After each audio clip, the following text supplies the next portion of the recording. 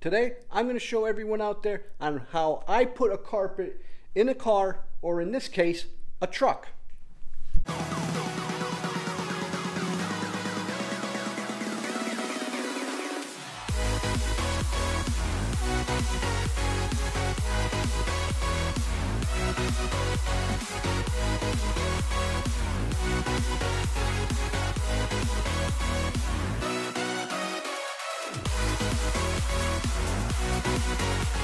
What's up everybody, and welcome to the channel. Today we're out here at my shop and we got the truck back from Jeff's Auto Body and Customs because we're going to do a few things over here, and then it's going back over to his shop to get the bed installed and to get the rear bumper installed and a set of bars and tidy up some of the things that we need to address over there. But I'm going to show you guys how I install a carpet into the truck and what I've done so far. And you could use this concept to install in any vehicle. But here we have a carpet that we are installing a new one. I did do that side all the way up to the passenger side door. But I'm going to show you some tips and tricks on how I install one of these into a vehicle. And it works on a car or truck, this method. And I'm going to show you guys on this side on what I do for my cuts. But this is what it's looking like now.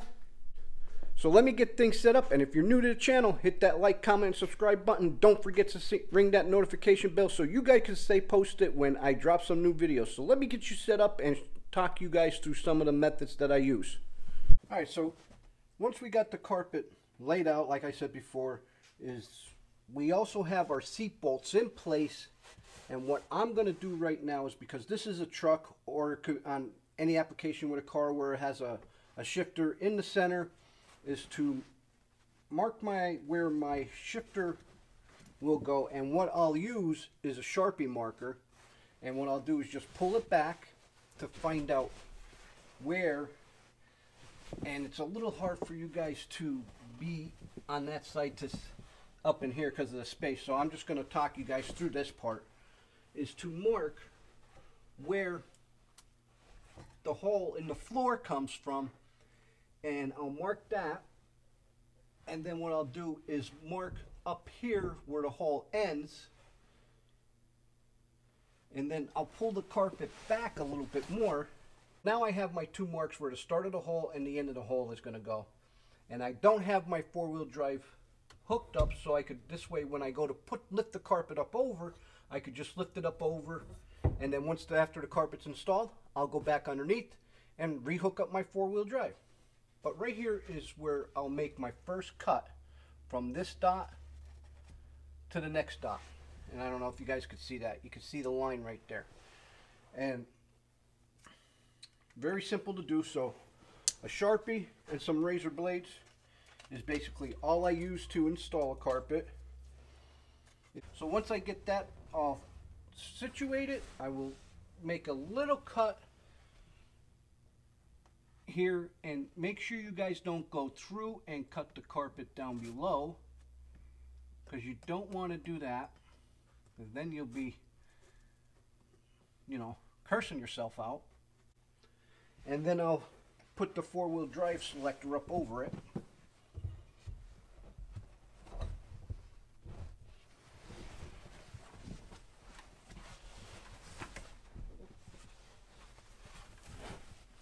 And then, as you can see, it is pretty much a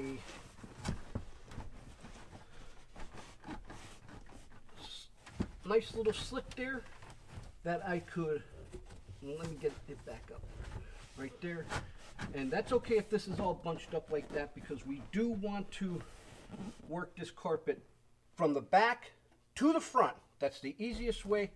And one of the other easiest ways is to make sure your molding areas are lined up. Like I said, I've already had the seat bolts here, and then once I get this situated to where I want it, because I could pull this over a little bit, and that's why, in case I have to pull this over, the trim piece, you don't cut past the trim, because you could always just make a cut. And one thing, here's a tip for you guys, one thing is to Save your scrap pieces, because if you do cut a little too big or something, you could always get a little piece of fabric, a little bit of glue, put it in there, and no one will ever know that you did it. So once I have this lined up, I'm pretty much well where I need it to be. And this is holding it up because I had the bolts here. I'm going to bring you guys around this side, over here maybe a little bit more. This way when I flip the carpet up, you can see what I'm talking about, the seat bolt. Alright, now that I have my gear selector for the four-wheel drive all mocked up in here, and I did have to make the hole a little bit bigger so I have a little bit of play either way, so this way when I start pushing out this carpet and pushing it forward, and being that this is a molded carpet, there's a mold right here, and this is where you want to be careful on what you're cutting or how you're going to cut it, and just take your time. This is one of those jobs to where the longer you spend doing this, the nicer the job is going to be, and you want to take your time doing this.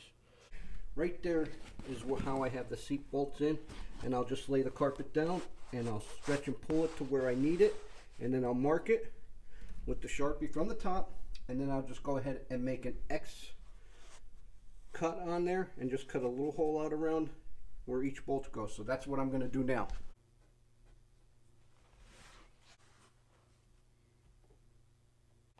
And that's pretty much what all it is to just mark it. Now I'll go ahead and make my little slices in here and cuts.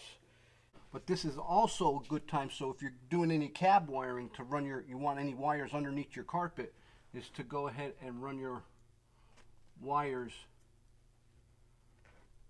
underneath your carpet.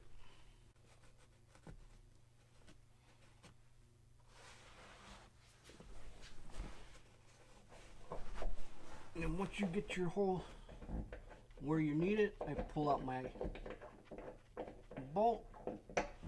And if you want, you could cut your holes big enough to, now let's see where we're at. And the reason why I like to do this is so when you're up on the carpet and you're pushing and pulling, the carpet won't shift on you.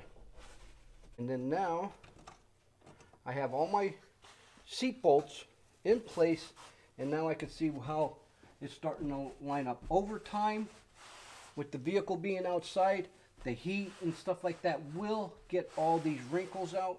You just want to make sure all your molds are lined up, and then as you're putting it in, you'll see your molds starting to take place. Because right now it's a new carpet, it pulls a little bit because it's new, and you just want to keep working it. And this is where you need your trim molding.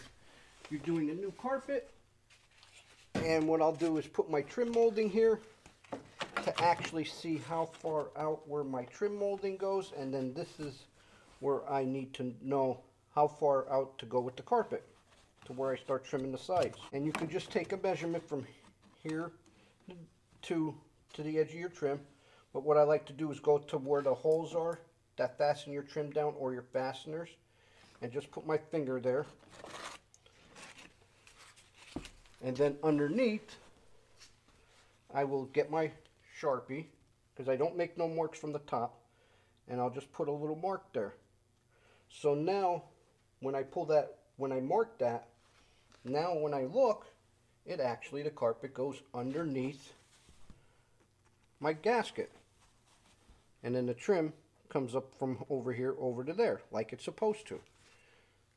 One other thing, just remember, when you put your seats on, if you make any mistakes anywhere in through here where your bolts are at, if your hole's off a little bit, it doesn't matter, because the footprint from your seat will cover any mistakes. And once again, like I said, you save some of your scrap. If you need to fill a hole or anything like that, some of the pieces have insulation on the back. You just rub it in there and you just blend it all in, a little glue, and you'll be good to go. But I'm going to start from the back and start working forward, and I'll see you here in a little while. We started from the back like I told you previously, and we worked our way up towards the front to the sides. We put our holes in here, which I also have to cut another hole here underneath the seat for the seatbelt indicator, so you guys don't forget to do all those little cuts like that. But now we're up here in the front, and this is where it's going to get a little bit tricky. And all I'm going to do is find out where, and I'm going to cut myself a little extra long, but I need to cut all this excess off because this is just too much. So what I did was run the carpet up this way, flip the carpet over backwards, and then I'm going to find my lowest center point, or cut, as far as how far back on this, and then it's going to go up this way. So then I'll just cut here and make my cuts here, and then just cut straight across, and then I'll trim going up around there. So once again, get your Sharpie, and you're going to mark about where you'd want to make your first cut. And here on this one, I'm going to be cutting a little, I'm not going to shorten myself, but I'm going to leave a little extra room in there so I could trim out later on. And then just make sure your carpet's all nice and even. And then all I'm going to do is mark. And then this way I could cut out this center. You guys don't cut your fingers here.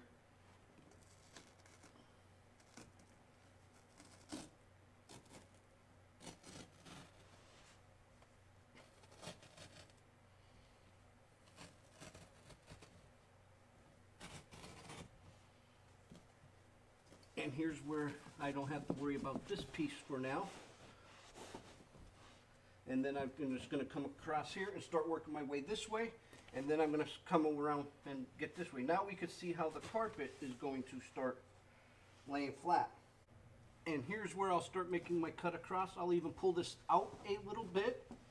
And I did mark my lines, so you see how far I have to come down.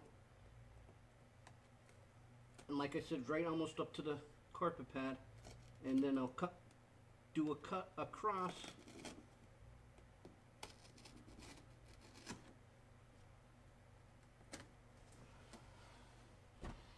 And then I'll tuck that back up underneath there. And as you can see how this is all starting to come in nice. And I'm not too sure if the carpet, I know my cover goes around here a little bit more, so I'm going to run this, make sure there's enough room that this runs underneath the carpet or underneath the cover. And then I'm just going to take my measurements, start laying it up here. Now this side is a lot easier to work with. Now this is where it gets a little bit tricky, and you have to be a little bit of a contortionist.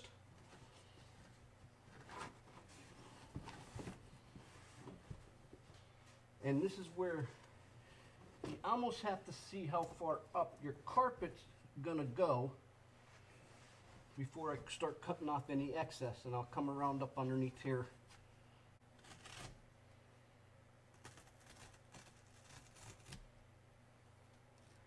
And all I'm really doing is now shaping the top of the thing, of where the carpet's going to go.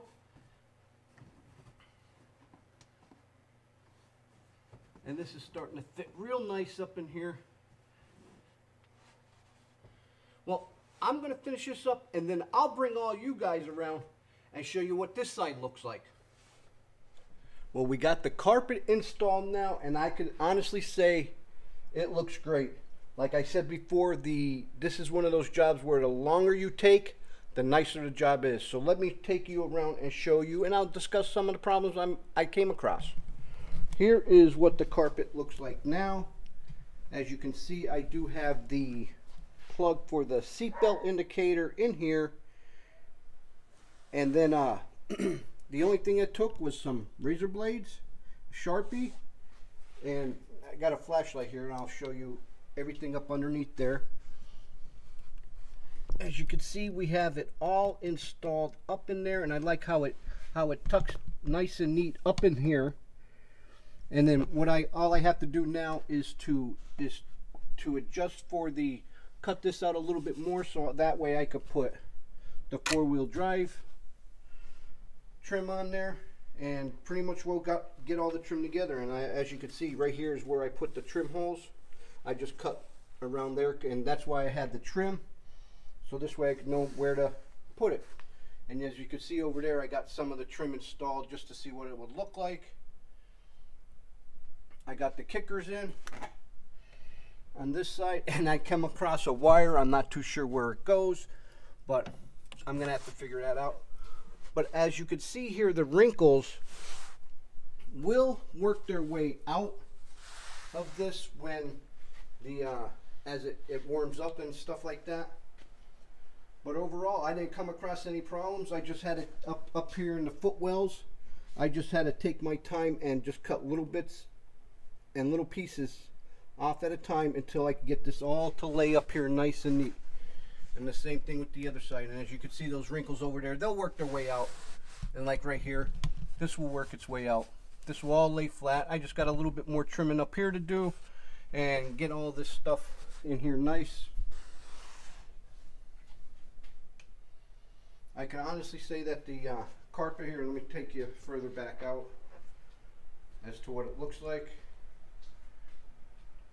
And some of these pieces I just have in place now just to show you what it looks like. I do have that pillar trim piece on there.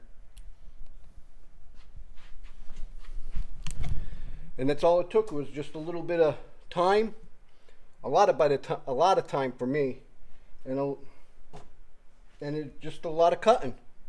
You know, I hope this video helps you guys out in installing your carpet in your Ram. Oh, one other thing is if you come across pieces like here where it sits down too low, just take some of your scrap pieces and put them underneath here to raise the carpet up a little bit where there's no insulation. And then it'll fit nice up against your trim. Well, you guys know what to do. Ring that bell, smash down on that subscribe button, and hopefully I'll see you all in the next time. Like I said, I hope this video helps you guys out. If you want to stay more with that build, do those couple of things, and you guys can follow the build. Well, till next time, I'm Joe. Driving trucks and hunting bucks is how I roll with Wicked Fabz.